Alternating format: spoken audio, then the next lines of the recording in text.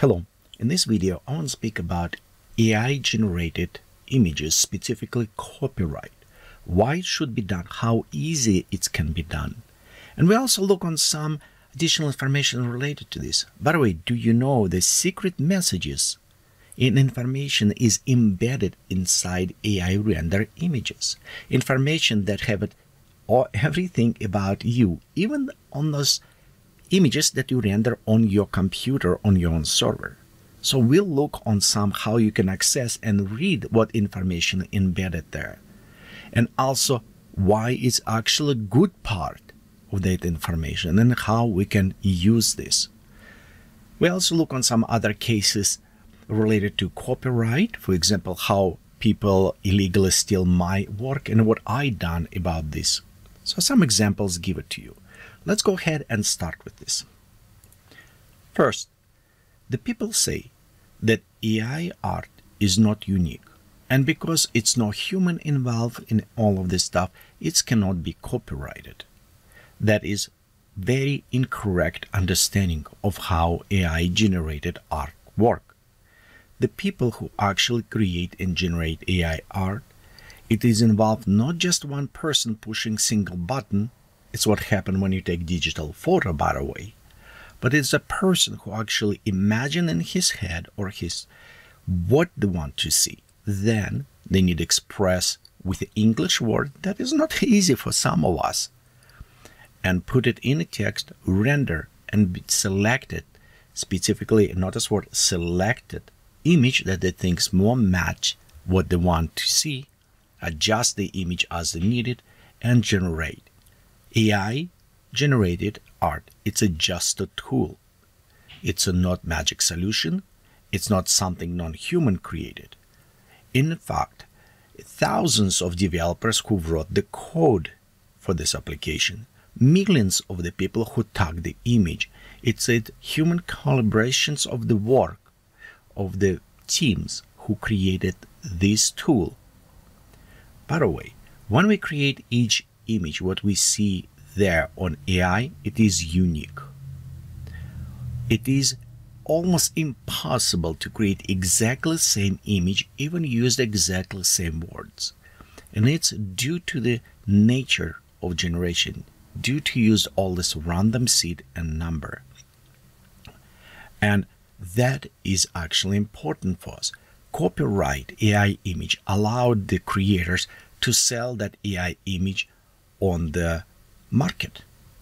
So the many companies who are afraid the image is not copyrighted and other people may take it and use it for this work, that will be eliminated. It will create a much wider range use of the images, much bigger library for people access. It will create some problems, and strangely, but nobody kind of mentioned this, but the biggest impact that can be affected, it is not graphic designers, not artists, digital artists, models. Models will have the biggest impact. For example, right now, if I need photo shoot outfit on a model, or I need to do for the poster or other things, I actually need to hire the model. So at this point with AI, I don't need model, because model can be rendered. I don't need worried about how model look. I can easily just put a string and adjust perfectly what I wanted. So in some cases we never look on this, but I think using actors and models will suffer the most from this, because no need for them anymore.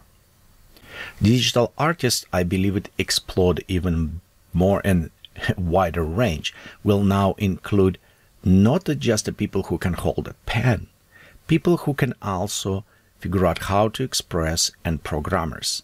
Now programmers come more on the creative market, and it does scare some digital artists.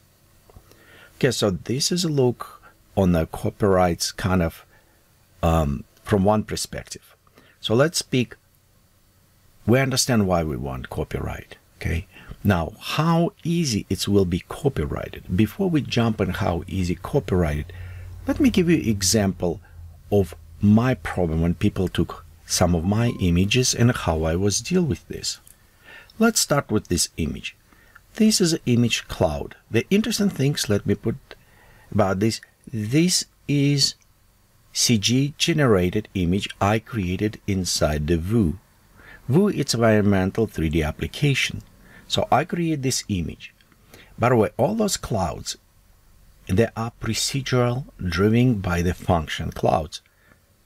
And I remember when I done this, people says, hey, it's not real.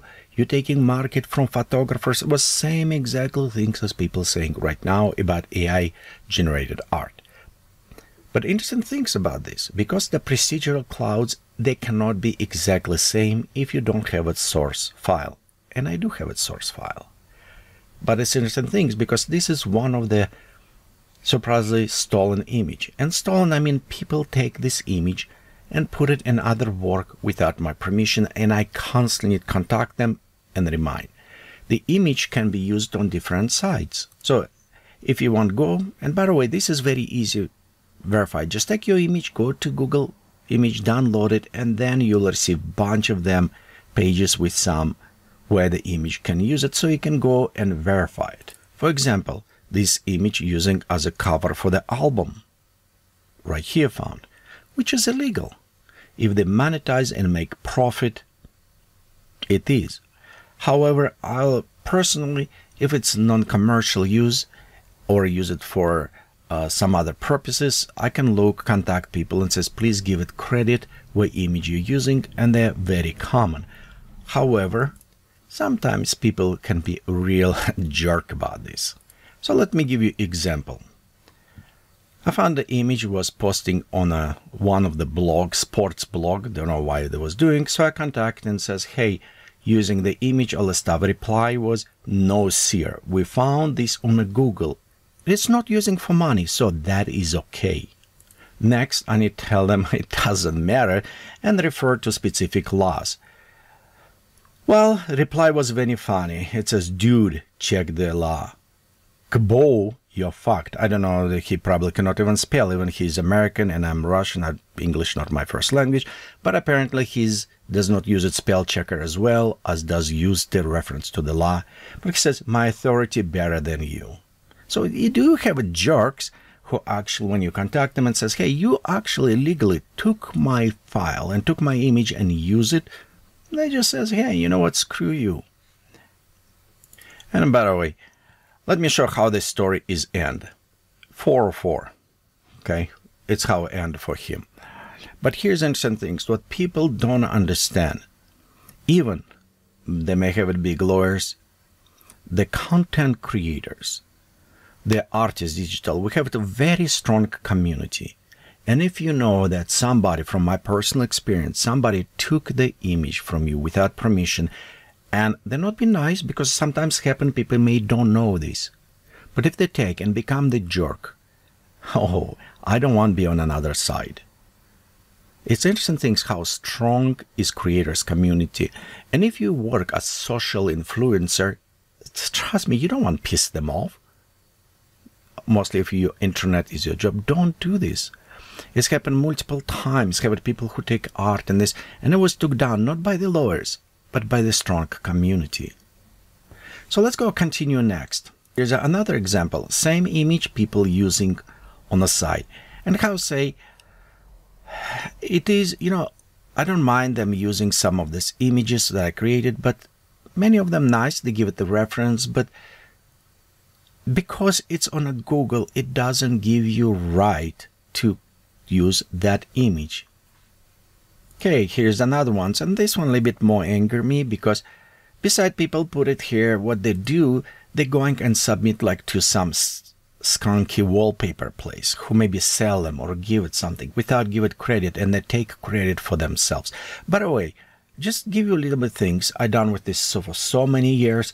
Even this image have it embedded my name inside that people don't know. But if we go to the court, they will find ways that embedded located, because I'm only one who know where it's located.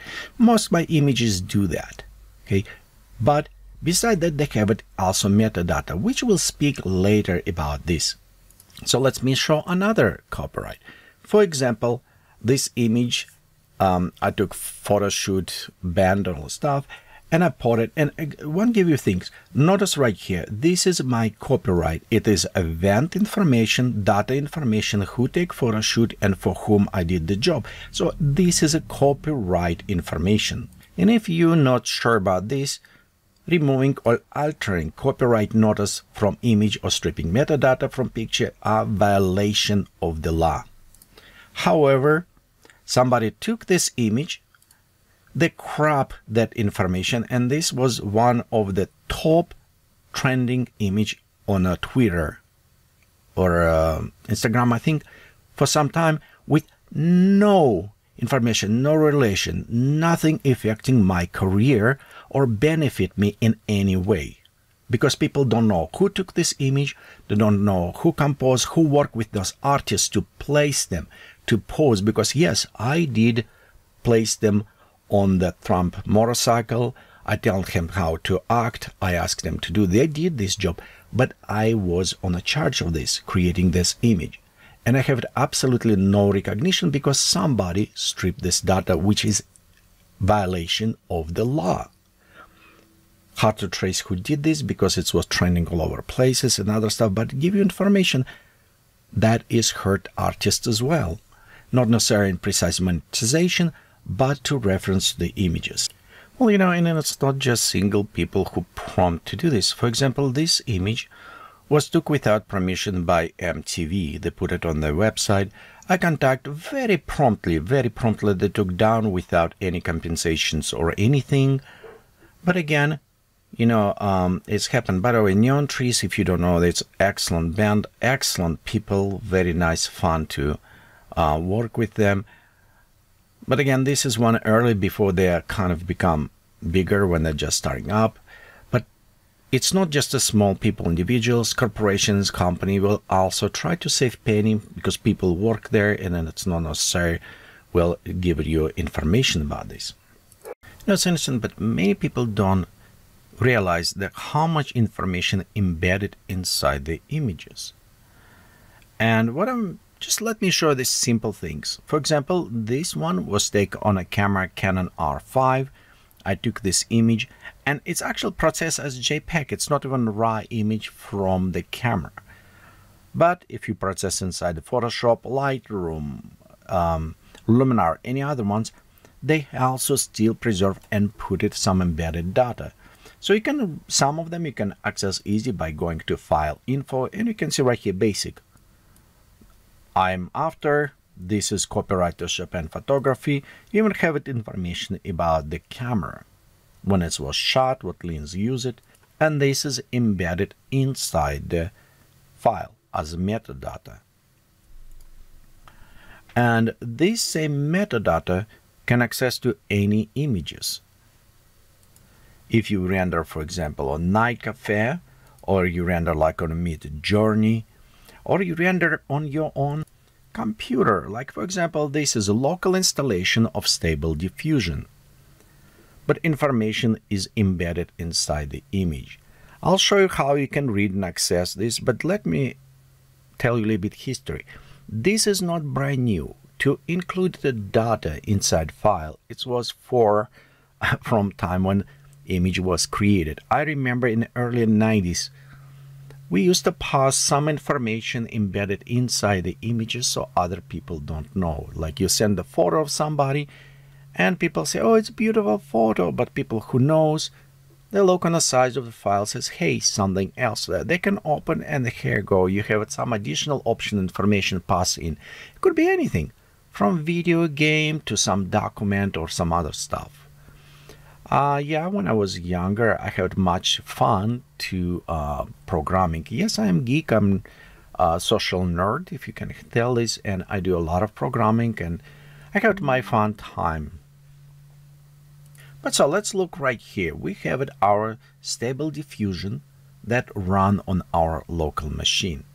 And if we're going to info file, you can drag and drop. You can see right here, we actually says all parameters, samplers, and all technical information embedded inside the image.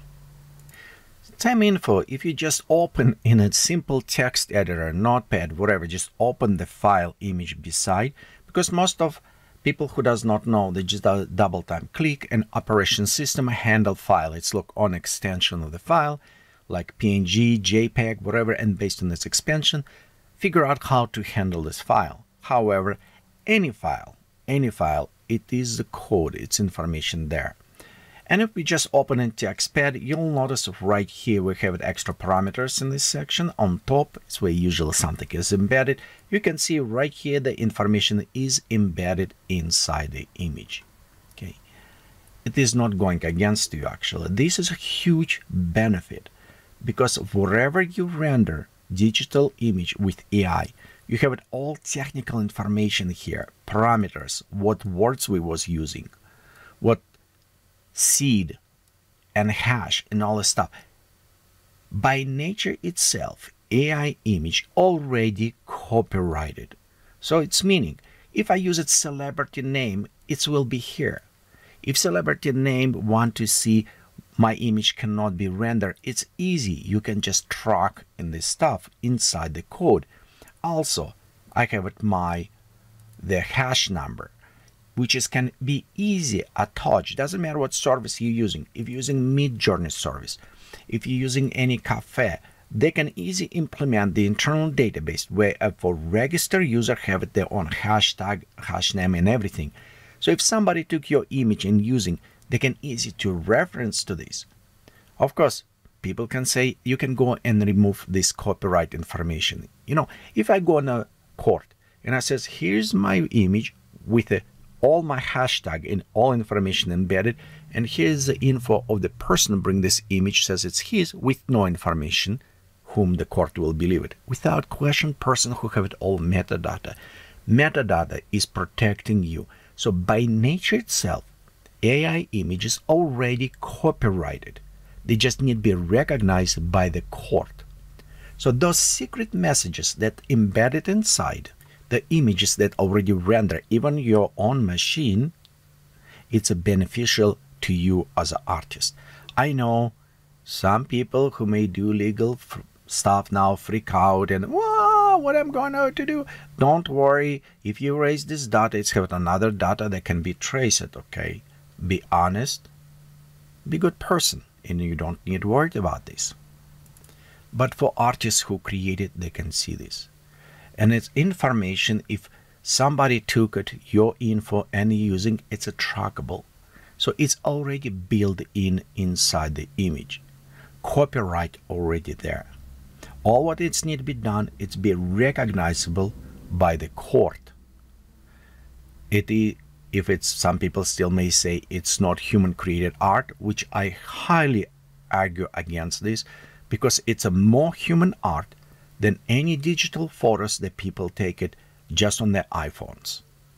Okay, you put it more effort, it's putting way more work to creating this beautiful art than people who pull out iPhone and reactively pushed on the button and take snapshot of something.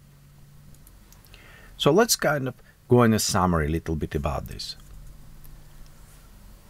In the beginning, we'll look on some items. I'll show you some of the items of my experience of copyright and not points as, oh, poor me, oh, that's happened. I can handle that. I want to show you the copyright will go even with the items that already supported by copyright. Copyright does not protect people from stealing the image. All copyright give it us right to preserve our claim on the image so we can actually use it for commercial work and sale. Right now, stock photos, Adobe, and all of this, they refuse to take AI render art. The reason is not as a bad quality or anything. It's excellent quality. Not reason of competition. The only reason they refuse, and many companies refuse, also use this art because it's not copyrighted. And it's totally understand from their side. But I think if we all help to write letters, petition, and ask people, qualified people, to look on the copyright issues, it's why it should be copyrighted, that will be overturned very fast. I think the problem is incompetent people looking on the copyrights and worried how do I can copyright this image. The system that is already in place with AI render art, tracking and everything, it should be actually applied to all digital photos to preserve them. Digital media, it is very assignable to specific generation. It's a trackable in a good way. So overall, here's my few cents about copyright. If you agree or disagree, let me know. If you have your own stories, please share. Hopefully it's give you some more information and some way to look where is information located, so you can kind of modify and make it more personal. Same like with Photoshop even, or other application. If you used it before and you never know how to do this, now you know. You can go inside your application, wherever you use it, and set up personal information there. As well, you can add information inside other files. And if for some reason the service that you're using does not provide options to track seed word, the render words and all the stuff, I would kind of contact them and maybe ask to do this, because the more we do this, the easier it can be trackable, even without copyrights or anything. At least you can look on the image and says, hey, does these people use it my image or they don't? So you can actually see directly what's going on in this. If you like this video, please give us thumbs up. If you don't like it, put a 2 thumbs up. Okay. Share this video, let other people to see. It will help me also grow on my YouTube channel, help me also create new videos. If you have any interest in subject you want to talk about, let me know about this. As well, please subscribe, click notification. I know all this is exactly the same things going, blah blah blah blah blah, all this from beginning to end, but it does help. Honestly, your support is greatly help for content creators to create better content and more, so we all can grow and create better art. Thank you for watching and have a great day.